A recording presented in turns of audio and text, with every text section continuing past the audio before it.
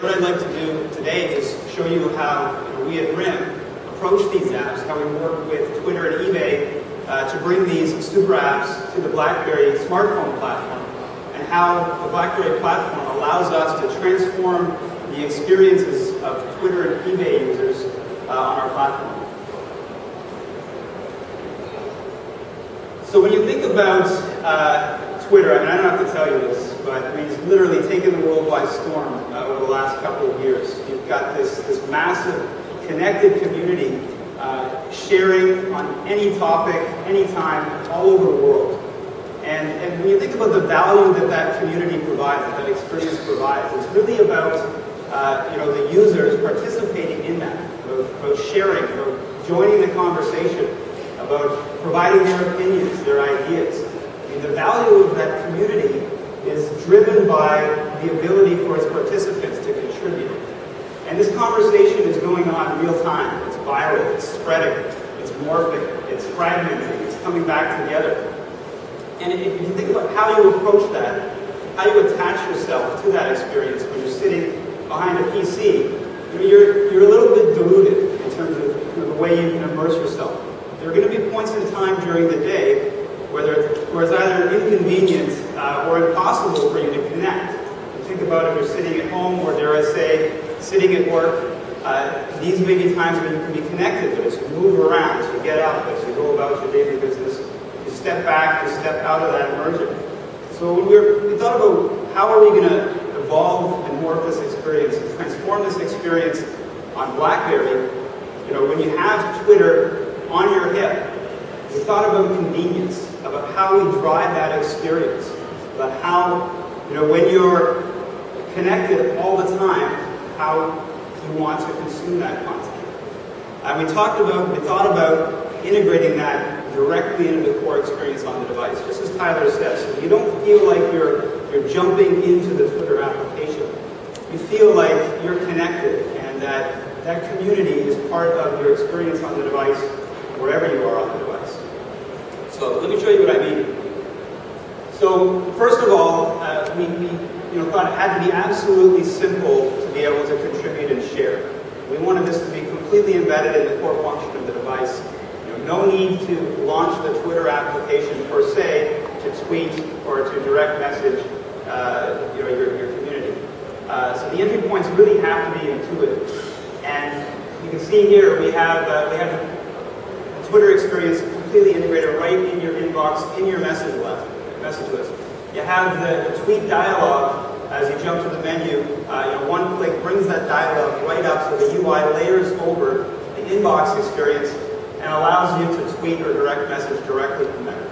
So, something pops into your head, you respond, immediately jump back. And if you're getting your notifications of threads that you're following, of channels you're watching, coming in also to your inbox, it gives you a perfect opportunity to contribute, to jump back in context and contribute to that community. So the next thing, when you think about putting your ideas and thoughts out there, I mean, they say a picture is worth 1,000 words. In the case where you have one of your employees in a big sombrero, I think maybe even 2,000 words. But this is something, it's an example of something that when you have the device on your hip and this kind of experience, you don't have the same experience in front of a PC. I mean, I'd never catch Tim wearing a pink sombrero when I'm sitting at home in front of my PC. So we've really enhanced the user experience by giving them the ability to grab things, moments that are happening around them, and push them back to the community. But we're also enhancing the community, because now content is being driven into that environment that otherwise wouldn't be there. And again, it just reinforces the whole real-time aspect of being able to really connect with your environment wherever you are and put it out there on the community. So another interesting point of integration that we looked at and we've implemented here is direct tweeting of app recommendations from within App World.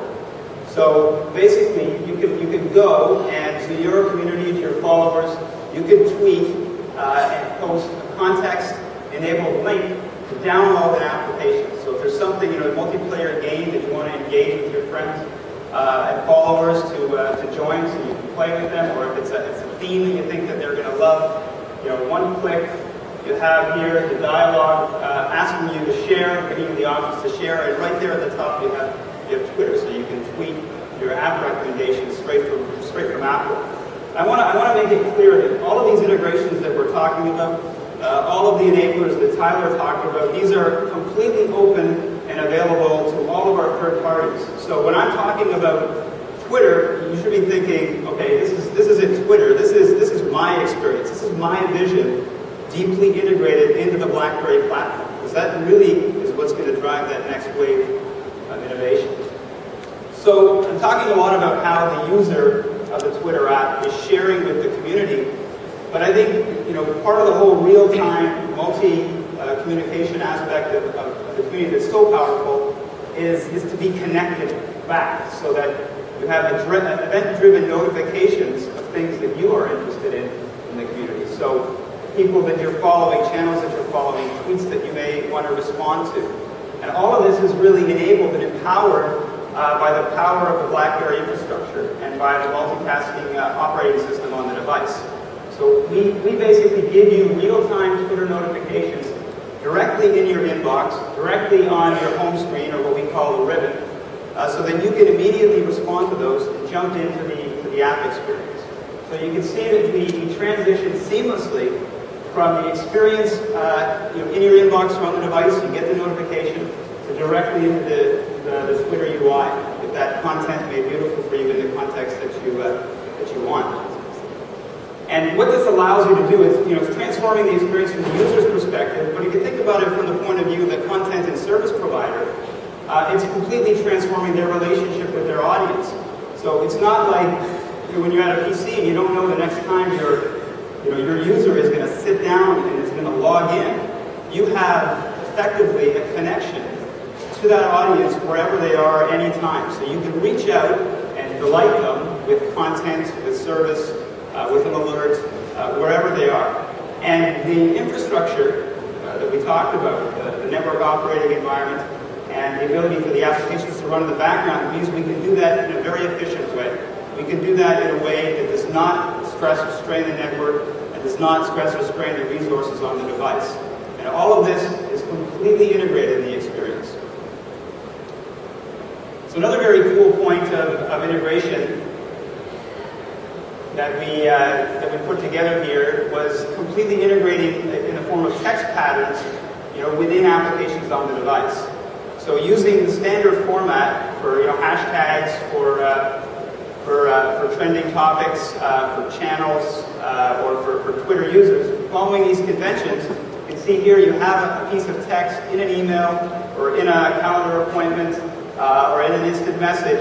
As soon as you move over that text, because the Twitter app is effectively running in the background and is registered for those text patterns, it can insert a menu item into the menu so that the user can jump immediately from that link. It becomes an active hyperlink to take them directly in context into the application with that piece of content.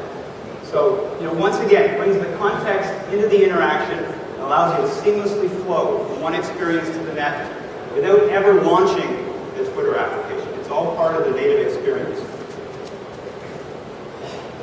So the final thing I want to talk about with Twitter is how we brought location awareness into the experience. And I think we're really starting to see a point where location is becoming a key element of mobile context. Clearly, this is not something, or it's a completely different paradigm, your presence and location information when you're mobile from when you're stationary.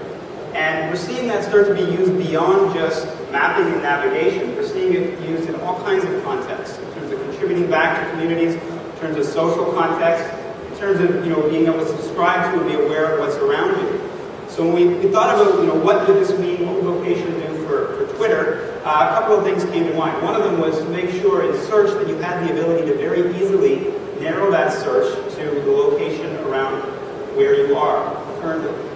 We also thought about being able to easily and seamlessly contribute your location back to the community. So once again, it's this added value to the community that we're powering and driving from the device.